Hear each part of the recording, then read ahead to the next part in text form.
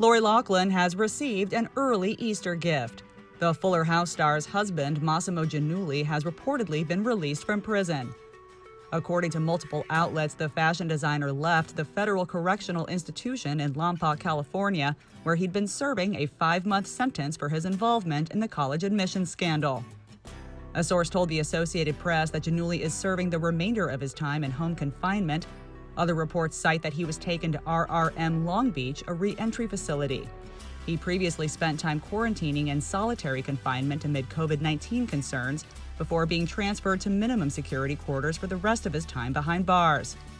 Representatives for the 57-year-old did not immediately respond to a request for comment when contacted by Access Hollywood on Saturday. The news comes 1 month after Loughlin was spotted out and about for the first time since her release from prison back in December, volunteering with Project Angel Food in Los Angeles to deliver meals to those in need amid the coronavirus pandemic. The 56-year-old spent 2 months behind bars for her role in the college admissions scandal. The actress was also ordered to complete 100 hours of community service, which she reportedly wrapped sometime in February. She and Giannulli pleaded guilty to fraud charges in May 2020 after they were accused of paying $500,000 in bribes to get daughters Olivia and Isabella into the University of Southern California as fake rowing recruits.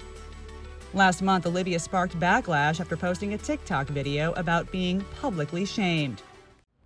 A very inspirational woman once told me, we were talking about like being in the public and being publicly shamed, and I was like, well, my situation doesn't even compare. I'm not going to even start to compare it to yours. And she looked at me and she said, Olivia, it doesn't matter if I'm drowning in 60 feet of water and you're drowning in 30.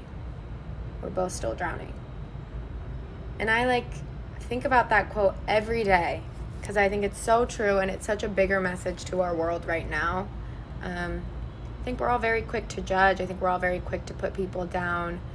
And I just want people to remember, if your feelings are hurting or if they're valid to you, they're valid.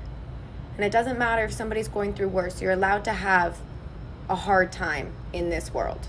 But that doesn't take away from somebody else, and that shouldn't take away from you. We're all human beings.